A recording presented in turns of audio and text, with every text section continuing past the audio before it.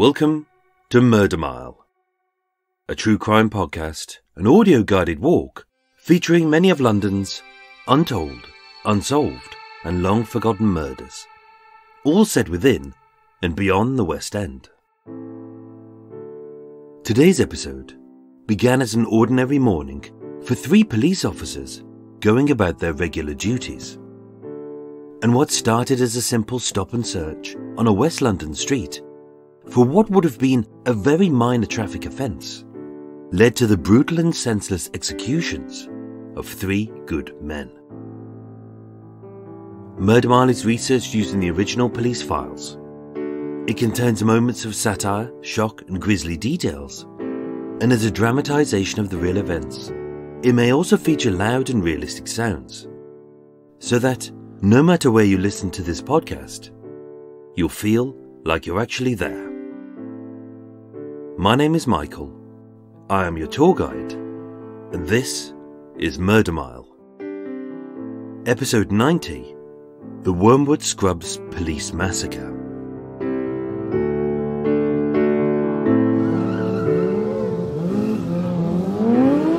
Today, I'm standing on Braybrook Street in East Acton, W12. 2 stops south of the death of 8-year-old Peter Buckingham, 3 roads northeast of the home of Vincent Carey's killers, 3 streets north of the Shepherd's Bush police station, where the murder of Katerina Konieva ended and this story began, and 4 stops west of Britain's most prominent pathologist, whose manipulation of forensic evidence may have led to an innocent man being hanged. Coming soon to Murder Mile. This side of East Acton is best described as vague. It's little more than a mishmash of mismatched houses and flats on a grey landscape wedged between a crisscross of train tracks, a canal, the A40 flyover, construction sites, cranes, drains, trucks, buses, and the vapour trails of planes. So if you enjoy trees, grass and breathing, tough titties.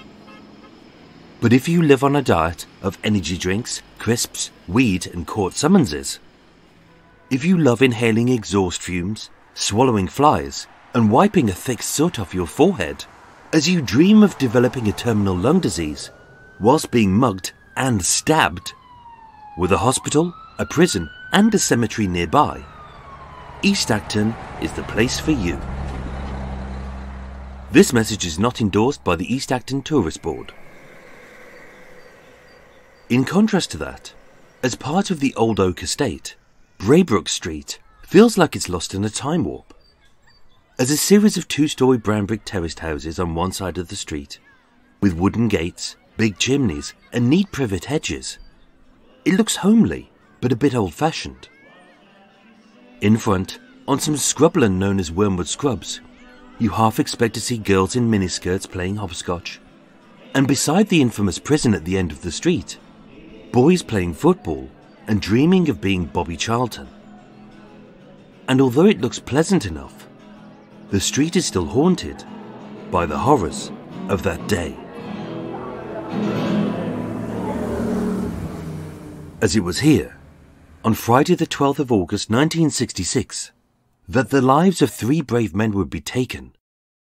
And although the infamous Wormwood Scrubs police massacre would cause a national outrage, the incident itself had started over something so trivial.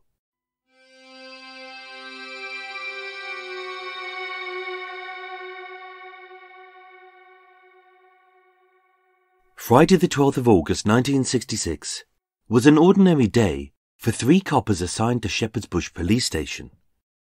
They were Detective Sergeant Head, Temporary Detective Constable Wormwood, and Police Constable Fox.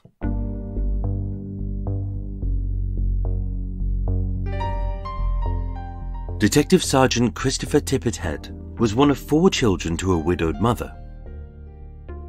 Born to be a copper, age 17, he enlisted as a cadet. At 19, he did his national service in the RAF Police. At 23, he joined the Met Police and was posted to Fulham.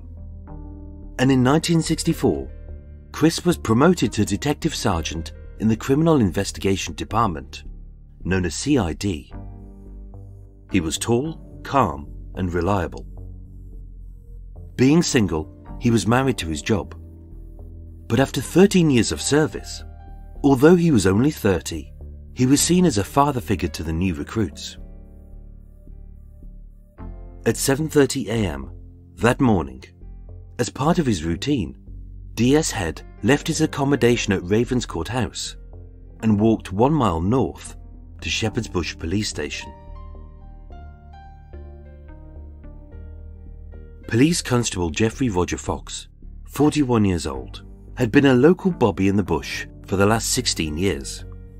He knew the beat, the people, and the places. Jeff had been happily married to his wife Marjorie for 2 decades. They lived in a modest council flat in Northolt, and together they raised a family. 2 teenage kids, Anne and Paul, and 2-year-old Mandy. As a change of job, PC Fox had been assigned to a Q car, as driver of an unmarked police car assigned to CID, which patrolled Acton, Shepherd's Bush, and Hammersmith. That morning, as per usual, he kissed his wife and kids goodbye and drove the 40-minute journey to work in rush hour traffic. And temporary Detective Constable David Stanley Wormwood, 25 years old, young, smart, and fresh-faced. Raised by his father and grandfather, David studied engineering at London Polytechnic, and having recently been assigned to F Division, although he had only been with the force for 3 years, he was quickly rising through the ranks with a promising career ahead. He had been married to his wife Gillian for 4 years, and they had 2 young children, 3-year-old Dane and 8-month-old Melanie. At 7:15 a.m, he too kissed his wife and babies goodbye, pulled out of their home on East Acton Lane, and trundled his green VW Beetle to the Shepherd's Bush police station. So far, it was the start of an unremarkable day. At 8 a.m, the 3 officers started their shift by performing a handover with the night patrol. DS Head inspected the incident reports. DC Wormwood read the RT log, a record of the unit's radio transmissions, and the stop book, a logbook of every person they had questioned. Whilst PC Fox examined the car, a blue Triumph 2000 automatic, which was fast, nippy, and reliable, even if the Borg-Warner gearbox was notoriously temperamental and took a second to shift it from neutral to reverse to drive. At 9 a.m, with PC Fox driving the unmarked police car, DS Wormwood operating the radio, and DS Head in the back, as the 3 men in civilian suits pulled their anonymous little car out of the back of Shepherd's Bush police station, it blended in seamlessly with the traffic on Uxbridge Road. Their call sign was Foxtrot 11. Their role? To patrol the area freely, to identify anything suspicious, and to intervene where necessary. But apart from a few drunks, domestics, and driving offences, the morning was uneventful.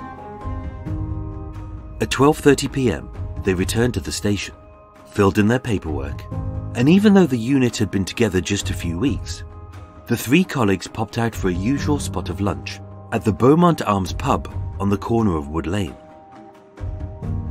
At 2 p.m, they returned for the last 3 hours of their shift. And that's it. They had no enemies, no grudges, and no debts. They weren't corrupt, brutal, or on the take.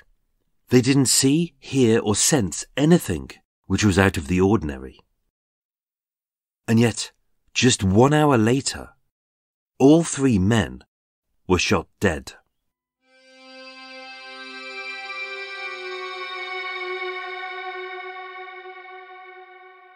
The barbaric slaughter of DS Head, DC Wormwood, and PC Fox sent shockwaves of revulsion through the British establishment and society. So sickened were the people they called for Parliament to bring back the death penalty, just 1 year after it had been abolished. As this wasn't just a shooting, this was the cold-blooded execution of 3 unarmed men. But their killers didn't intend it to be. Friday the 12th of August 1966 was an ordinary day for 3 criminals in Shepherd's Bush. They were Jack Whitney, John Duddy, and Harry Roberts. John Edward Whitney, known as Jack, was an only child who was abandoned by his father, and following the death of his mother, lived an unhappy life in several foster homes. Aged 17, he joined the army, but 4 years later, he was court-martialed for desertion and sentenced to 12 months at Colchester Barracks, where he escaped, and he would remain on the run until his arrest. He had 3 known aliases, he was married for 6 years, and earned a few bob as a plumber and a labourer. He was 36 years old, 5'9" tall, skinny, with receding hair, 2 missing teeth, a dimpled chin, lobeless ears, and he was described as looking a bit gormless. That day, Jack Whitney was at a loss, as he was too afraid to go home and tell his wife that he had lost his job. John Duddy, known as Jock, had a poor but happy childhood as the 6th of 11 children to a housewife mother and a policeman father. He was raised and educated well, but aged 16, he was sent to Borstal for burglary and later to prison for theft. Aged 21, he did his Army National Service in Malaya and Suez, but being demobbed, he found it difficult to hold down a regular job and committed several robberies with Harry Roberts. 6 weeks before the murders, whilst working as a truck driver, his brakes failed, the lorry crashed, and he was unable to return to work or to drive. John Duddy was 38 years old, 5'7" tall and stocky, with bushy eyebrows, grey wavy hair and dirty teeth. He was heavily tattooed and had a skull with the words "True Death" on his right arm. As his debts mounted, he had been drinking heavily, and just 3 weeks prior, his wife of 18 years had walked out on him. And Harry Roberts, a career criminal who was born in Essex, raised in London, and learned to be a petty thief by seeing his mum steal black market goods during wartime rationing. With a deep-seated hatred of the police and a disdain for other people, as a youth he served 19 months in Borstal for attacking a shopkeeper with an iron bar. In the army, he often bragged about the enemy soldiers he had shot dead, and said here he had got a taste for executing prisoners of war.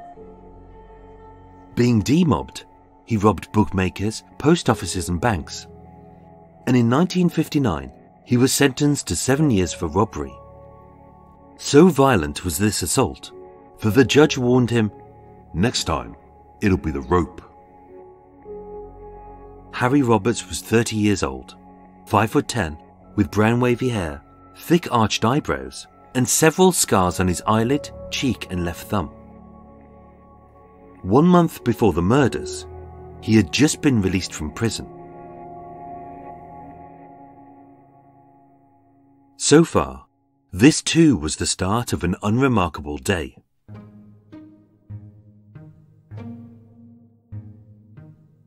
At 8 a.m, Whitney and Roberts called at Duddy's home at 142 Wilmington Road in Paddington. Their plan was simple. Between 8 a.m. and 6 p.m, a dark blue 1966 Ford Corsair was parked up near East Acton Tube Station. Having put a set of identical false plates on a similar-looking car nearby, by the time the police realised that the car they had found wasn't the missing one, the gang and the stolen Ford Corsair would be long gone. But their day started badly and only got worse. Firstly, their getaway car, a black Daimler owned by Harry Roberts, was a danger to drive, as the brake pads were shot. Secondly, the only working car they had left was Jack Whitney's standard Vanguard, a small post-war estate which was rusty, small and slow. It had a suspiciously bad paint job, being some kind of blue but with white bits peeping through, and being unreliable. The tyres squealed round corners, the chassis thumped over small bumps, and even on the smoothest of roads, the exhaust backfired and rattled. At 9:45 a.m, with Whitney driving, Roberts riding shotgun, and Duddy in the back, having stashed in the footwell a brown canvas bag containing overalls, false plates, and 3 revolvers, a .38 caliber Enfield, a .38 Colt Special, and a 9mm Luger, they set off in search of another blue Ford Corsair. Only to encounter a third problem. They couldn't find another blue Ford Corsair. So having wasted a full 3 hours trawling the back streets of West London, it wasn't until 1 p.m. that they found a not quite new, not quite blue, almost Ford Corsair look-alike, which would have to do. Except that led to a fourth problem. Whitney, the supposed locksmith, couldn't break into the spare Corsair, and as he jiggled a wire coat hanger to try and trip the lock's tumblers, the wire broke and wedged in the keyhole. Losing his shit, Roberts erupted with a volley of spit, spite and curse words. And being so fed up with the whole caper, he ordered his bungling bandits back into the van, and they headed to the Clay Pigeon pub in Eastcote for a few pints and a game of darts to calm his temper. That was their plan. It was as crappy as their rusty, squeaky little van. And yet, just 1 hour later, they would shoot 3 innocent and unarmed policemen to death.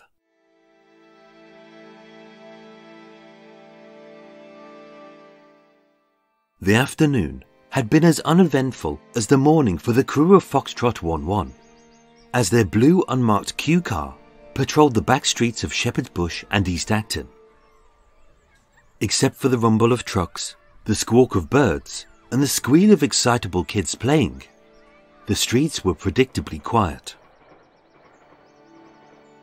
At 3:12 p.m, having driven north up Old Oak Road, and instinctively decided to inspect a recent car theft hotspot, they indicated right, and after an awkward pause, as the gearbox shifted from neutral to drive, with a slow but reluctant click, the blue Triumph 2000 turned northeast onto Erkenwald Street.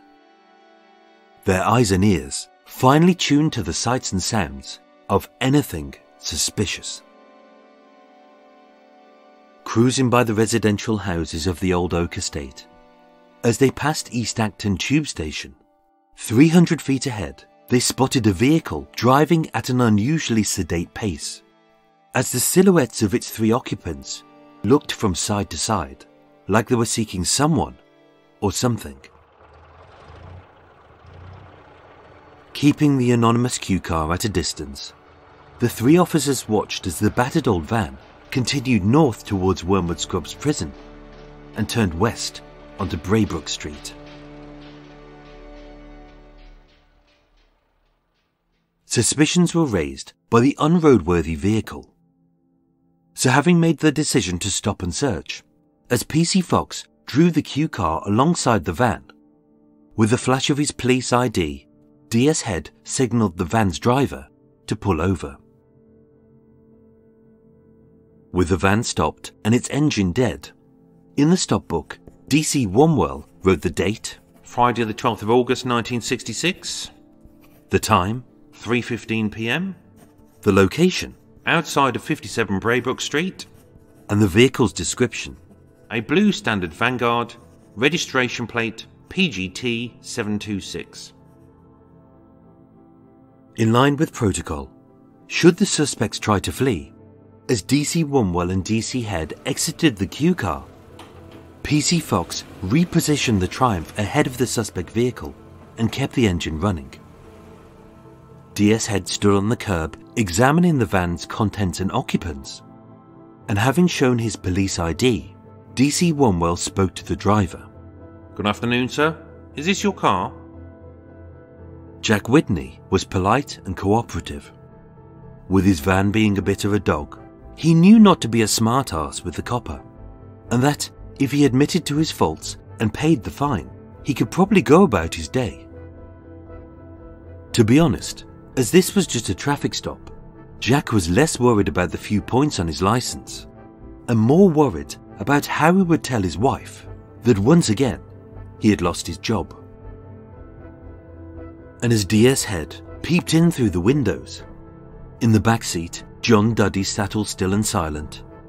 As in the passenger seat, Harry Roberts shifted uncomfortably, a brown canvas bag dumped by his feet. DS Head asked, Sir, what's in the bag? But Harry Roberts ignored him. This was not going to be a good day for Jack Whitney. Not only was he jobless, potless, and about to have his ear chewed off by his missus, but his vehicle wasn't legal.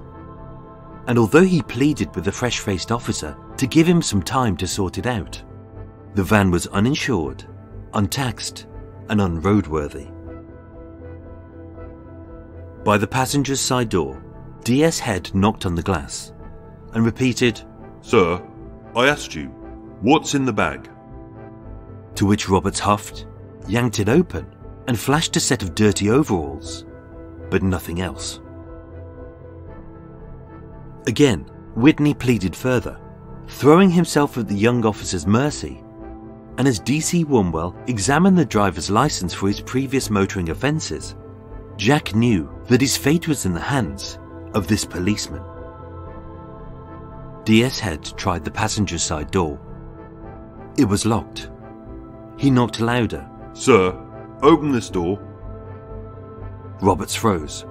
He knew the false license plates couldn't be pinned on a crime, and although it was still legal to carry a gun, not owning a firearms license and being an ex-convict who was still on parole, he risked being sent back to prison.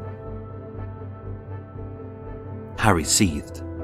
He hated coppers, despised the filth, and resented the bully boys in blue who told him what to do. And rather than just accept the fact that his crappy life was all because he was a shitty thief, with a bad attitude, a foul temper, and a loose fuse, he was furious at the pigs for everything he had ever done wrong. And although this brief moment amounted to nothing more than a minor traffic violation, Sir, I need you to show me that bag. As his fingers fumbled inside, his blood boiled, his temper rose, and his patience snapped.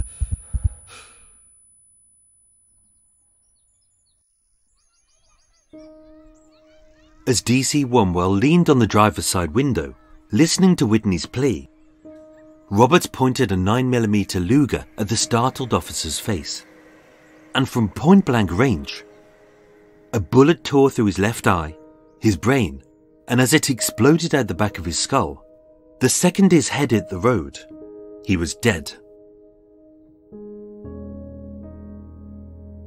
Terrified, unarmed, and fleeing with his hands held high, as DS Head ran, a shot hit him squarely in the back. The force of it spun him 90 degrees, and as a stocky cop thudded onto the hard tarmac, Roberts chased him down as the defenseless officer lay bleeding in the road, barely hidden by the front of the Q car. From a few feet away, aiming at his face, Roberts fired again, but the gun jammed. Profusely bleeding from a collapsed lung and bullet wounds to both sides of his torso, even as his chest filled with blood, DS Head seized the opportunity, grabbed Harry Roberts' legs, and kicked out wildly, booting Roberts in the face and splitting his lip. A second later, as the coward once again took aim at the injured officer's face, DS Head screamed, and Roberts fired. But again, the gun jammed. With one officer dead and one officer dying, as Harry Roberts struggled with the faulty gun, armed with nothing but a useless truncheon, PC Fox threw the Triumph into reverse to back up and try and run Roberts over. But the gearbox took an interminably long second to shift from neutral to reverse. Roberts shouted, "Daddy, get here! Come on!" But as PC Fox began to reverse, in the van's back seat, Duddy was frozen in horror as Roberts stood over the paralysed officer, jiggling the jammed gun, just seconds from a senseless execution. Again he screamed, "Daddy, fuck's sake, get the driver!" Grabbing a .38 Enfield from the bag, Duddy ran to the reversing Q car and fired. The first shot smashed the passenger side window, and as the bullet whizzed by PC Fox's chin, it shattered the quarter light and embedded in the driver's door. But the officer was unhurt. As PC Fox struggled to shift the Triumph from reverse to neutral, from the front, Duddy fired again, blasting a football-sized hole in the windscreen, which exploded sharp shards of glass in PC Fox's face. But again, he was unhurt.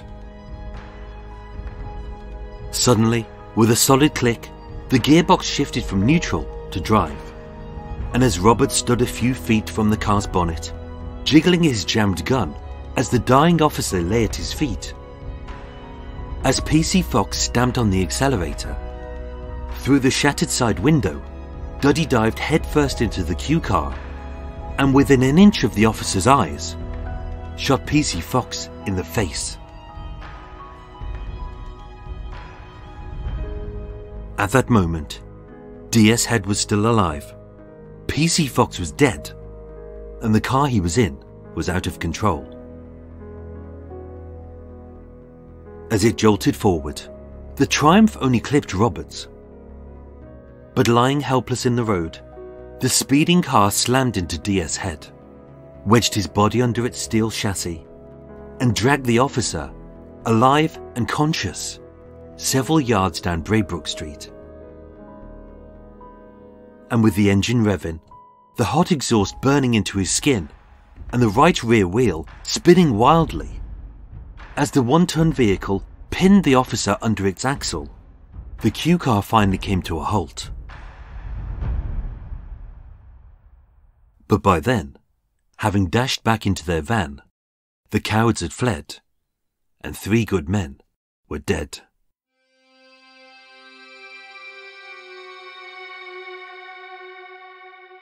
Having gone into hiding, John Edward Whitney, John Duddy, and Harry Morris Roberts were swiftly caught and arrested. The trial was held at the Old Bailey on the 12th of December 1966, just 3 months later. After less than 30 minutes deliberation, a unanimous jury found them all guilty of firearms offences, intent to resist arrest, and 3 counts of murder.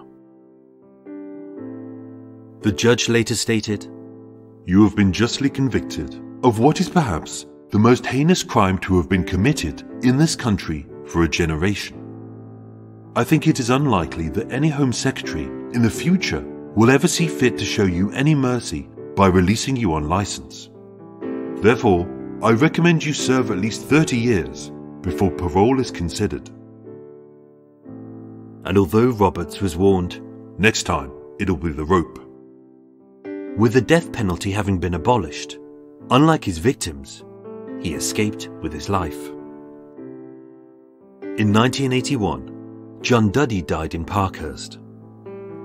In 1991, having been released 6 years earlier on license, Jack Whitney was found beaten to death in his Bristol flat.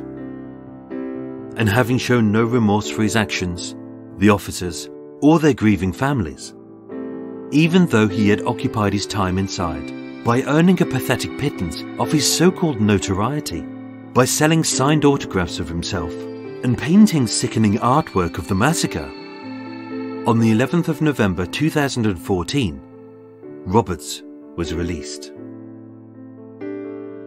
The brutal executions of Detective Sergeant Christopher Head, Detective Constable David Wormwell, and Police Constable Geoffrey Fox are remembered to this day, still mourned by their families, and on the 50th anniversary of their murders, a memorial stone was placed on the site of the Wormwood Scrubs Police Massacre, in memory of 3 good men who were killed over something trivial.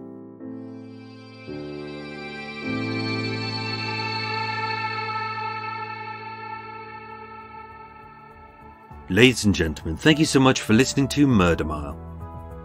Don't forget, after a short gap, but hopefully an advert, but probably a short gap, soon I shall be expelling air from my lungs and vibrating my voice box in a way which some people say is amusing. But I shall leave that up to you. Before that, a big thank you to my new Patreon supporters, who are Dawn Long, Erica Sinerva, Joe DeVries, Lucy Barr, Jason Bright, and Umi Amri. I thank you all, and I hope you got your goodies. And also, a hello to everyone who listens to Murder Mile. I hope you are all safe, well, and full of tea and cake. Murder Mile was researched, written and performed by myself, with the main musical themes written and performed by Eric Stein and John Books of Cult with No Name. Thank you for listening, and sleep well.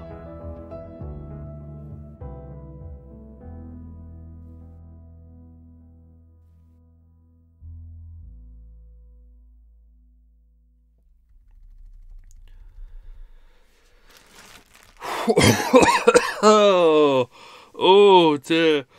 Oh, that screwed up my voice, that did. Oh, that hurt, that one did. Too many cockneys. Geezer, my cockney geezer. Too much of that. God, my throat really killed on that one. Right, let's open some windows, let's let some light in.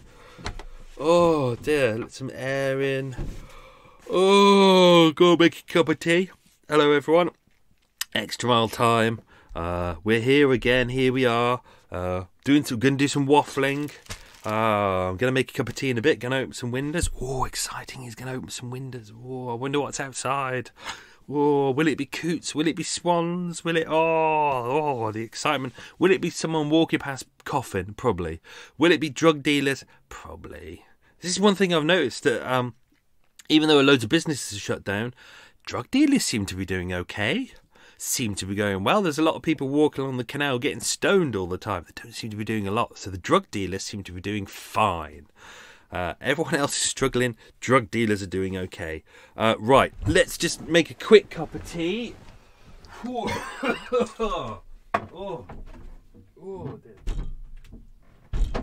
door open. Windows. Oh, sun streaming in. Just see how much water I've got. Oh, bit of spillage. There we go, pop that in there. Whoops. What shall I have? Oh no, let's have some hot Robinson's barley water. Oh, yummy. Exciting. Not gonna have a tea, gonna have a hot Robinson's barley water. Does my life get any more exciting than that? No, it does not. Sadly, no cake today. I'm not on a diet. It's just trying to get a lot of things done at the moment, and so I was trying to get this episode written because I was desperate to record this today. It's Tuesday. This is like 9 days before you get this, so I recorded this like 9 days prior. I was pushing ahead, and I was like, right, let's get loads of stuff done. And I thought, right, after this, because I'm out of food, I'll go to the supermarket. But I forgot. Double bank holiday, isn't it? We had the Good Friday, then it was Saturday, Sunday, then it was Easter Monday yesterday. And I forgot. So I got to the supermarket about 7 o'clock and I was like, no, it's shut. So no cake. No cake, I know. No cake. No cake. No biscuits, no cake. Will I survive? I don't know. Probably not. Whoa, dear. So still in the same place. Can't move the boat, which is fine. Got all my stuff on board, which is good. Supermarket nearby. I'm next to a big park, so I can have a nice big walk and get my bit of exercise while we still can. God knows what's going to happen if we go into full lockdown, and just like in France where they say you can't exercise outside. I don't know whether it's Paris or France, but they said you can't go outside to do your exercising or something like that. I may have misread that, but yeah, God, what's going to happen for those of us who don't have a garden? That's going to be a pain in the ass. All right for rich people and their big houses. For the rest of us who don't have a garden, it's going to be a pain in the ass. Right, let's plough on. Let's do some stuff before the kettle boils. I can't remember if I mentioned this before. A big thank you to everyone who voted. Remember I mentioned about the link that a podcast magazine were doing a Hot 50 podcast. Wow. And thank you to everyone who voted for that. That was really exciting. We managed to get up to number 3, which is brilliant. So that's really exciting. That was great. There were so many big podcasts under us and kind of languishing at the bottom, and it was like, yeah, mid-digit to them, yeah. But number 3, that was fantastic. So thank you to everyone who voted on that. It really did. I think it really helps. Getting these mentions in magazines and things like that and blogs elsewhere really does help. Because when these big magazines do these reviews of, like, not reviews, but they go, oh, what is the top 10 podcasts of the year? They're not researching it. They're not checking it themselves. They're just looking at what all the other magazines are doing, and they're just copying that. They're cut and pasting. Really, that's all it is. So, because the big podcasters have marketing teams and we don't have that, this kind of really helps. So, right. I would say tea's up, but it's not. It's Robinson's barley water. There we go.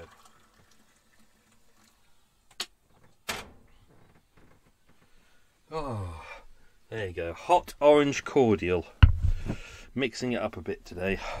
That's nice. Hot orange cordial, and sometimes a nice cup of OXO can be nice in the afternoons, or a cup of OXO with some splashes of chili sauce in there as well. Ooh, lovely. Whew, right. Just to say, to keep you all occupied, if you're on my Murder Mile discussion group on Facebook, I've got a couple of pages on there, or my social media. I've been pumping out some I've been pumping out some quizzes for everyone, kind of murder style quizzes, serial killer stuff like that. Put them out on all the social media sites. But what I've done now is I've put them on my merch page on the Murder Mile eShop. They're all free. You don't need to subscribe. You don't need to put in any details. All it really asks for is an email address, just so it can email it to you. It's really simple. Go on there, put in your details, and you can download it as many times as you want. There's 4 quizzes on there at the moment. All good fun. Kind of, pictures of serial killers' houses, and you've got to guess which one it is. Pictures of their cars, pictures of their eyes, and there's one that I call Serial Killer Cluedo as well. That's on there, and that's in there with all the Murder Mile ringtones and all the free stuff. So it's all on there, and I'll put, if I can remember, I'll put a link in the show notes. I'll probably forget, but it is on the merch page. It's just marked free quizzes, nice and simple. What's going on? Life's plodding on, just going through everything at the moment. Mum's funeral next week, so that's all getting ready for that, doing all the legal rubbish that comes with bereavements. Doing lots of e-drinks at the moment with friends, which is really good. It's quite interesting, kind of people who I normally wouldn't call. All of a sudden I'm calling and having nice long chats with them, and we're doing some online quizzes. That's all good. So yeah, quite interesting. And I even have a drink this week, although by the time you listen to this would be last week. I'm having an e-drink with Police Constable Arsenal Guinness. Well, I'm sure he will have some Guinnesses ready. Looking forward to that. And also, even though we're all in lockdown, because you don't need to worry, I did all of my research in December, January and February, so that's all the research for all these episodes a year ahead, so I'm way ahead of the game, which is great. And also, I did a lot of the location videos and photos in advance as well. Not all of them, but I did a big chunk of them. So I'm rejigging the episodes around just to accommodate that. So, so the episodes that go out do have videos with them, but they're all different. All the episodes are nice and different, so that'll be good. Whew, right, out of breath. Right, I'm whizzing a little bit here because I missed out a big chunk out of this episode. So let's do the questions, then I'll go into the bit that I missed deliberately, and then we'll go back to the questions and answers. Right, get ready. Whew, question and answer time. Slurp. Ooh, hot orange juice. Or hot orange cordial. Right, question number 1. What was the call sign of the Q car that the officers drove? Question number 2. What was the name of the pub the police went to for lunch? I used to go there quite a lot. Question number 3. What pub did the criminals go to? Question number 4. What type of car did the criminals hope to steal? You can just do make, you can do year, and you can do colour if you like. All good. Question 5. All 3 criminals served in the army in which country? I.e., obviously they served in Britain, but where did they go overseas? All 3 of them served in the same country. Only one of them served in 2 countries, but which country did all 3 of them served in? That'll make sense at the end. Duddy died. I loved saying that. Duddy died in which prison? I'm not happy that he died. It's just Duddy died. Duddy died is fun to say. Duddy died in which prison? Question 7. Oh, that was question 6, in case I didn't say that. Question 7. And as always, if any of these questions are missing, that's because I've removed it from here, because I probably edited that bit out of the episode just for time, for the sake of speed. Question 7. Name the type of gearbox used in the Triumph 2000. That was the blue Q car. I only mentioned it twice. Ooh, did you remember it though? Question 8. The criminals drove what type of van? 2-parter. And what car couldn't they drive as the brakes were shot? Question 9. Let's hope this is still in the episode. It probably might not be. What tattoo did John Duddy have on his right arm? I almost said it then. Question 10. As always, I'll probably cock it up by mentioning some of these answers in the thing I'm about to say. Question 10. Name the 3 guns that the criminals used. Right. Let's remember to go back to that shortly. Right. This was an interesting case. I already knew about this case way in advance, but this is one of those stories that unfortunately has been mistold so many times, especially by the tabloid newspapers and especially by the dipshits who tend to write these bullshit books about gangsters, who always glorifying this kind of bullshit. They always get it wrong and they always misinterpret it in a way that kind of makes the gangsters sound great. But as you know, all gangsters are bellends. They're the kind of people who should never be hero worshipped. They have a tendency, as we've seen, to take credit for any crimes that are out there, even if they've never committed them. They always love to pretend that they're more successful. They've got this romantic idea that they're kind of like, Tony Montana in Scarface, and they're sitting there in their big mansions and with a big pile of cocaine going, "Say hello to my little friend." They love to pretend that that's how they live, but when you really look into their lives, it's pretty sad, pretty pathetic. They're quite shallow people. They're worth nothing. They love the notoriety, which is why you always get these books by ghost written by gangsters who aren't I great, and they love talking about all these crimes that they committed, but there's no proof for them, and they're happy to say, yeah, I did it, but they won't go to the courts and say, okay, lock me up and so I serve time for that to prove that I did it. They will waffle about how they did it, but there's no evidence that they did it. Most of the time, it's just bullshit. Oh, they're just the most shallow, pathetic people ever. And although, as I said, they like to believe that they live like Tony Montana in a mansion, you know full well that the best, that they're going to be living in a little shitty little flat somewhere, living probably off disability benefits or whatever they can con. And at best, they're going to be living in a shitty tumble-down flat in the Costa del Sol, probably dying of skin cancer. Ugh, gangsters. Really, really, really find them really pointless. I really do. Ugh. Anyway, A couple of statements. Harry Roberts gave a statement. I'm not going to do his voice because I can't be asked. He said, I shot the 2 policemen on that Friday afternoon and it was Duddy who shot the driver. Well, at least he was honest about that. I don't know what we were doing up there at the Scrubs. Bullshit. We were going to nick a car, but not that particular day. We had the plates in Jack's van. We were going to rib the rent collector. Sorry, that says rib. That probably meant rob. We're going to rib. They're going to rib him. They're going to go hee hee hee. They're going to tell him some really funny jokes and nudge him in the ribs. We were going to rob the rent collector. When the police car pulled us and the officers came back to us, I thought they were going to find the guns in the car, so I shot the officer who was talking to Jack. Then I shot the one who was talking to Jock. I got out of the car as the officer ran towards the police and shot him. Jock got out of the car, Jock would be Duddy, out of the car and went to the police car and shot the driver. I'll explain about the escape shortly. Duddy later said, I didn't mean to kill him, i.e. the driver. I wanted quick money, the easy way. I am a fool.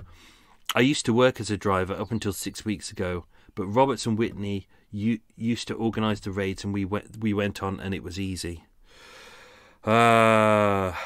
There's lots of evidence at the scene, obviously, lots of bullet holes. A spent Luger cartridge casing outside Braybrook, 57 Braybrook Street by the fence, 2 by the curb outside number 59, and 1 under DC Wormwell's body. A .38 caliber bullet was found inside the police car. A fragment of another bullet was found 120 feet away. Obviously, there were several witnesses who saw the scene. You got the girls in the street who were playing hopscotch. You saw, I think there's a guy called Robert Newman, I believe that was. He was like a 10-year-old kid. He saw it all. He was standing there playing football. And the guys in the van, they worked for the Danish baking company. They were having a snooze. They saw it all. I'll get to that very shortly. At the autopsy, which is done at Hammersmith Mortuary by Dr. Tier, D.S. Head died of hemorrhage from bullet wound to the chest. He had a bullet wound in his back in the middle and an exit hole in his chest. His other injuries included abrasions to the legs, fractures to the thighs, burns across his buttocks caused by being dragged under the car and by the heat of the exhaust. Constable Fox, the driver, had an entry hole in the left of his temple, an exit hole in the right of his temple, and was shot in the face at point blank range. DC Wormwell was shot just slightly below the left eye with an exit wound at the back of the head, and it is said that he died instantly. Right, this is the bit I missed out. I was going to do the whole... I decided with this one, obviously, not to do a kind of soup to nuts story where we start with their birth and follow one person along. Because there's 6 people, I thought, let's get into it. Let's do mugshots at the start. Then let's just tell the story of the day. That was my idea in the end. Let's not go into the whole escape and stuff like that, although it is really interesting. So, this bit is interesting, but I just thought, let's just... cordial. Hot going down. I thought, let's just tell the story of the day, and then I'll save the escape for afterwards, even though it's quite exciting. So, the 3 criminals got back in their shitty little van. They drove back down Old Oak Road to Hammersmith over Battersea Bridge. Unfortunately, it's there. This is what a bunch of fuckwits they were. Ran out of fuel. Right, didn't bother to check in advance. So they had to push the van to a garage and get a gallon of fuel. From there, they drove to Vauxhall Bridge, to the Arches, which was a place that they'd a kind of a lockup that they'd already got. Jack Whitney, it was his. He parked it in the garage. If you're on my Patreon site, you'll see pictures of the van itself in the lockup, as the police found out.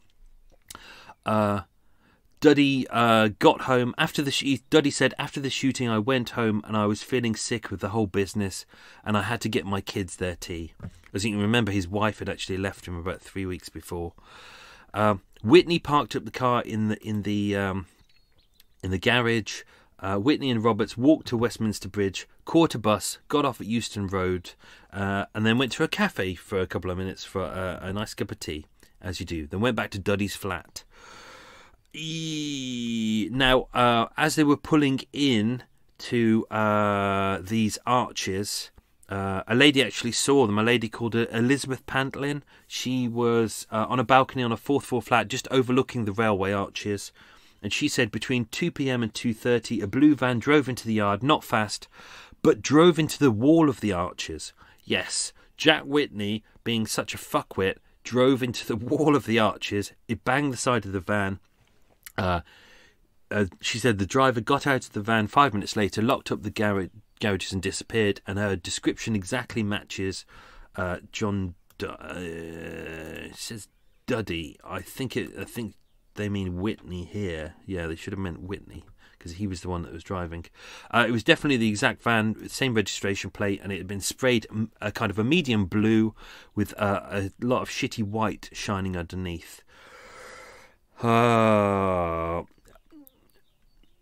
Obviously, this story was pretty big news. They knew exactly who it was. They'd already written down who the van belonged to. They'd already got descriptions of the men that went into the papers, so it started circulating on the news and on the radio. It was a really big story, especially considering the fact that the Moors murderers trial had already started and would finish after this. So this was mid Moors murderers trial. That night after the murder, about 9 p.m. Whitney was seen by officers at his own home. This is at 10 Fernhead Road, W9. So that's that'd be not too far from kind of Notting Hill area, Westbourne Grove. Detective Inspector Stevenson questioned him. He was with his wife. D.I. Stevenson, don't forget, this is Jack Whitney. He's terrified that his wife is going to find out that he's lost his job. She's actually about 10 to 15 years older than him, and he's a little bit henpecked. She's a little bit frightening. But you'll see that here anyway. Jack Whitney was with his wife. D.I. Stevenson asked him about his blue standard Vanguard van, registration plate, blah, blah, blah. He said, "Is this yours?" Whitney said, we've just seen it on the telly about the coppers being shot. Wife asked, "That can't be our car. Where is it? Where is it dead?" That's not... Oh, where is it? Whitney said, "I sold it today." Wife said, "You didn't tell me that." The DI said, "Who did you sell it to?" Whitney told an elaborate story which was clearly false, only to be contradicted by his wife, who said, "You said you were at work." Obviously, he hadn't told her that he'd lost his job. Whitney was agitated, sweating and trembling, according to the police. Whitney was escorted to Harrow Road Police Station, where Reg Christie used to work. His wife begged him to tell the truth. Jack Whitney asked for a solicitor. At 11:30 p.m. that same night, Whitney was taken to Harrow Road Police Station. Then at midnight to the Shepherd's Bush Police Station. It's obviously that's the bigger police station. Harrow Road is just kind of like a small satellite unit, where Whitney was detained. Detective Sergeant James Begg with DCI Henley said, "Do you wish to put into writing the details of your movements yesterday?" Because obviously this is post-midnight now. Whitney said, "Yes, I've got nothing to hide." He wrote down the whole transcript of what happened. And this was used in court, but it proved that Whitney... Ooh, little fart there, sorry about that. Was a liar. Although Whitney did say to his police escort as he was being driven to the police station, "How are the wives of the policemen who got killed? I cannot bear to think about the kids they had. Roberts and Duddy must have been mad." Obviously, don't forget, Whitney didn't shoot any of them. He was the guy who was sitting in the car driving, saying, "Do you know, oh, please let me off, officer. I need my insurance and stuff like that." He didn't kill anyone, but he was tried as a murderer. Whitney also named Roberts and Duddy as his accomplices. On the 15th of August, so just 3 days later, Whitney was charged with the murder of 2 officers. Although he didn't fire any shots, at that point he refused to give names because he was worried about the safety of his wife and kids. Detective Inspector Chitty, good name, gives his insurance, and after that point, Whitney gave a full confession. The next day, Saturday the 13th, the day after the murders, Whitney, don't forget, is in police cells by that point. Harry Roberts calls on John Duddy Saturday morning between 10 a.m. and 11 a.m. They walked to Wilmington Mansions, ran by Westbourne Park and Harrow Road. This was where the van was stashed. This was where the black Daimler was, because that was Roberts' flat. Yeah, something about groceries, blah blah blah. I'm just running through a bit here because it's a bit dull. It's about, prams and babies and groceries, and it kind of doesn't really suit the story. Duddy was quite shaken up. An hour later, they returned from doing some grocery shopping. Yes, they did some grocery shopping. Roberts said that they needed to split up. Duddy only had £3 on him, so Roberts gave him £5 so he could go to Glasgow. Don't forget, Duddy comes from Glasgow, so that kind of makes sense. Roberts said that next day, "Oh my God, what a mess we've made of things." Duddy said, "Yes, I wish it had never happened." Roberts, "We should have burnt the car." See, he's not really that cared about the people he's killed. He's just thinking about himself. "We should have burnt the car as it had our fingerprints on it." The police found loads of fingerprints inside the van, as well as loads of stuff that they'd stashed in there as well. And then they decided that they needed to get rid of the guns. So on that Sunday morning, they went to Hampstead Heath. They dug a little hole and they hid the guns inside Hampstead Heath. Saturday at midnight, the van was discovered. Whitney had organised a van under the Arches. I haven't written down where the Arches is. I probably have somewhere. In there, obviously, the van inside still had the false plates and, the bag and things like that. A young man called William Keeley Jr. Went to visit his father, who had rented the Arches to Jack Whitney. He peered through the slats and he saw a van matching the description which had been on the news, and he notified the police. Police arrived just after midnight, forced a lock, found the van before Whitney, Roberts and Duddy could destroy it or even wipe it clean. What else did they find? Inside the van, it was full of crap. But inside it was full of bottles, clothes, papers, all covered in their fingerprints. Utter pricks. And I'm sure if you read gangster books, gangster, it all says about, it's flawless, they killed them with swiftness and they drove away into the night. They make it all romantic. But when you look at this, just pricks. Duddy fled to Glasgow. He was at the Hotel Russell. He booked it for Sunday the 14th of August 1966. It was signed in as Mr. and Mrs. J. Crosby. They were in room 749, booked in for 2 nights. Duddy was arrested in Glasgow on the 17th at 1:20 p.m. DCI Brown of the Glasgow Police saw him, cautioned him. Duddy came quietly, but denied doing the shooting.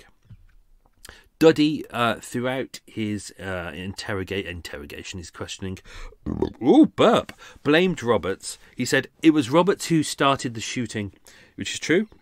"He shot the two and got out of the car and shouted at me to shoot. I grabbed a gun, ran to the police car and shot the driver through the window. I must have been mad. I wish you could hang me now." Being transferred to and from court, Whitney and Duddy spoke freely to the officers about what had happened. On the 16th, police went to Harry Roberts' flat, or it was actually really his girlfriend's flat, at 142 Wilmington Road in Paddington, which is just off Elgin Avenue. Inside they found his fingerprints and a live .38 caliber round found inside the car. Same day, the police found Roberts' grey suit that he was wearing inside a bag in the left luggage kiosk at Euston Station. A lot of criminals seem to use the left luggage kiosk at Euston Station. Roberts had actually bought the guns a couple of months prior. He got them about a couple of weeks prior because he'd just been released from prison. He got them from, it is said, someone in a cafe on Shaftesbury Avenue, but we don't know who. Okay. Now, at this point, you've got Whitney has been arrested. Duddy has been arrested. He did go to Glasgow for about 3 days, but then he was arrested there. He's brought back. Roberts knows this. He sees this in the papers. He panics and he flees. He leaves his clothes at the left luggage kiosk at Euston. He buys himself some camping equipment and he goes to Epping Forest with Lily, who's his girlfriend at the time. He leaves her there and then he kind of disappears off into a place called Thorley Woods. And he just basically disappears. He kind of grew up there as a kid. So kind of this area, Thorley Woods, he knows really well. He knows places to hang out and he knows, because he was in the army for years, he knows how to kind of disappear. And basically he does. He disappears for 3 months.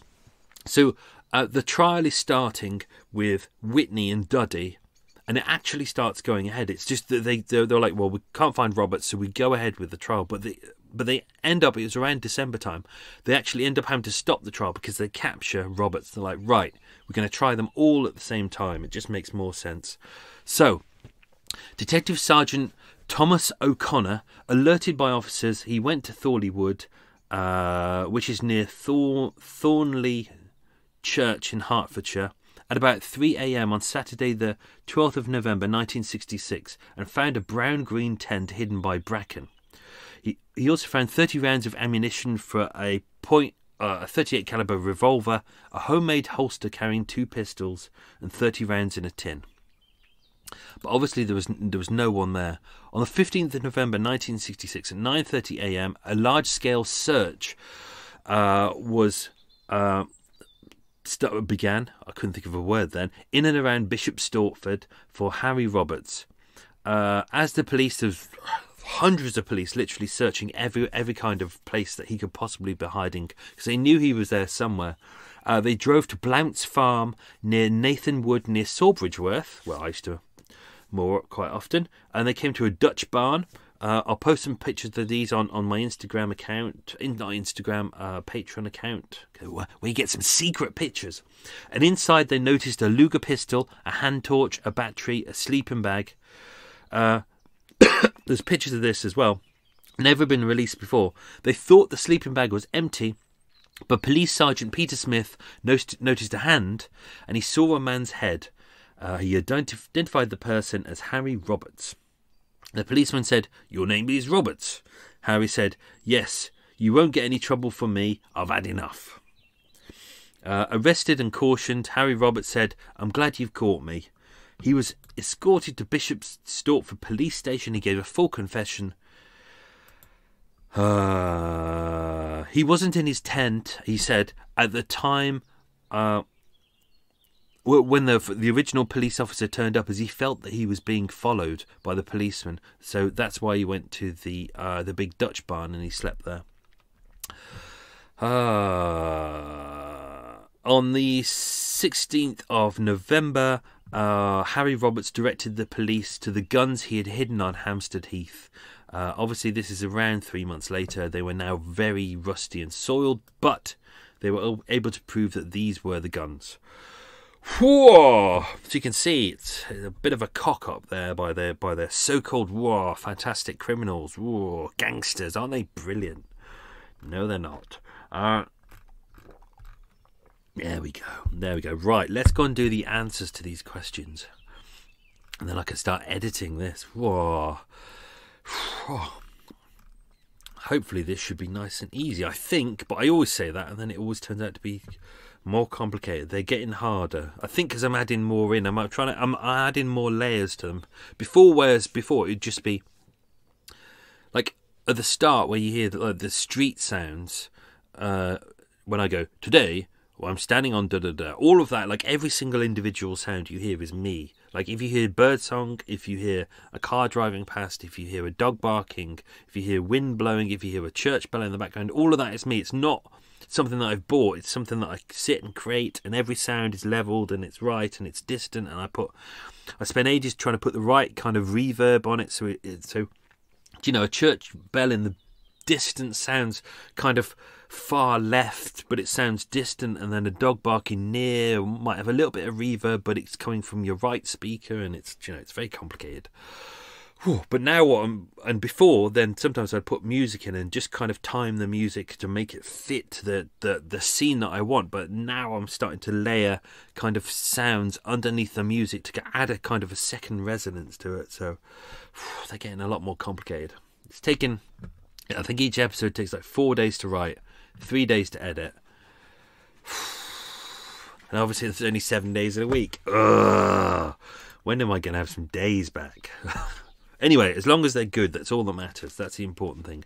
I'd rather give you something that I'm really happy with and proud of, and that I feel that you kind of listen to and go, oh, I feel like you've given your 100% in there, rather than just, I think it's just shameful.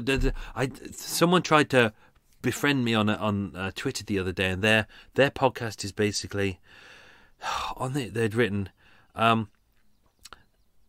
if you have a story, send me your story and I'll add it. I'll read it out on the podcast. I'm like, you lazy bastard. It's like you decided you want to be a podcaster. You can't be asked to do your own. You can't be asked to write a story, do some research, do anything important. You'd rather someone writes to you and then you'll just read it out. I was like, fuck off.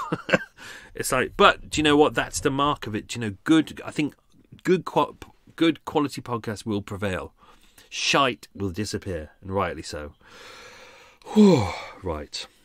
Although, not everyone likes Murder Mile, but there you go. Right. Okay. Answers to the questions. If some are missing, that's because I've probably edited them out. Right. Question 1. What was the call sign of the Q car the officers drove? Answer: Foxtrot 1-1. Question 2. What was the name of the pub the police went to for lunch? Answer: it was the Beaumont Arms I said this when I was recording. I said hotel by mistake. I had to redo it. The Beaumont Arms pub on the corner of Wood Lane and Shepherd's Bush Green, which is now called the Defector's Weld, a pub I go to quite a lot. Question 3. What pub did the criminals go to? This is now quite a famous music venue, but it was called the Clay Pigeon over in Eastcote. A lot of famous bands played there. Question 4. What type of car did the criminals hope to steal? You can do as many layers to this question as you like, but it was a dark blue 1966 Ford Corsair. Well done if you got Ford Corsair 1960 and or 1966 and or dark blue. Ooh, burps. Question 5. All 3 criminals served in the army in which country? Obviously they served in England, but all 3 of them served in the same country. Now, Duddy served in Suez, but all 3 of them served in Malaya. There you go. Question 6. Duddy died in which prison? Duddy died in which prison? Duddy died in Parkhurst Prison. Question 7. Name the type of gearbox used in a Triumph 200. That was the police Q car. It was a Borg Warner. Not a good advert for the Borg Warner people in this episode. Question 8. The criminals drove what type of van? This is a 2-part question. And what car couldn't they drive as the brakes were shot? So the van they used in the murders, the robbery, was a blue/white. I'm being kind to them there. 1952 Standard Vanguard. But the car that they couldn't use, that they wanted to use, was a black Daimler, which was owned by Harry Roberts. Whew. Question 9. Oh, I've got an overwhelming urge for a Cornish pasty now, and I don't know why. Whew. Question 9. What tattoo did John Duddy have on his right arm? He had lots of tattoos, but this one was a skull with the words "True to Death." Twat. Why do criminals do that? Why do they go and have stupid tattoos? It's like, oh, you're in a job where you're meant to be a bit clandestine and you're meant to blend in and so no one can spot you, but no, you decide to go and get a tattoo which makes you stand out. Why not just get a tattoo on your face that says criminal? It's just really are utter pricks. And this is why people who write these gangster books, it's gangsters, always go, oh yeah, he had a really evil tattoo of a skull and crossbones with blood. And it's like, yeah, but if anyone sees that tattoo, he's screwed. Utter idiots. Anyway, question 10. Name the 3 guns that the criminals used. Okay, it was a 38 caliber Enfield revolver, a 38 Colt Special, and a 9mm Luger. Ooh, exciting. So, that's it. That's the end of the show. Oh, God, that was quite a long extra mile as well, obviously, because we had a lot of stuff to report. To say. Anyway, I'm going to get down and edit this, and then I'm going to go to shops and get some food and things, have a little bit of a walk. Everyone, stay safe, be good, stay healthy, etc., etc., etc. Anyway, I've got some cordial to eat, drink, hopefully, and I'll have hopefully I'll have a nice Bakewell tart soon. Ooh, that'd be lovely. I think that counts as essentials. Anyway, hope you're all well. Stay safe, be good. Speak to you all, see you all soon, etc., etc. Okay, bye. Bye.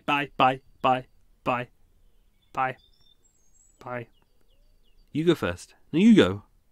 No, hang up. You go. No, you go. No, you. Okay, bye. Bye.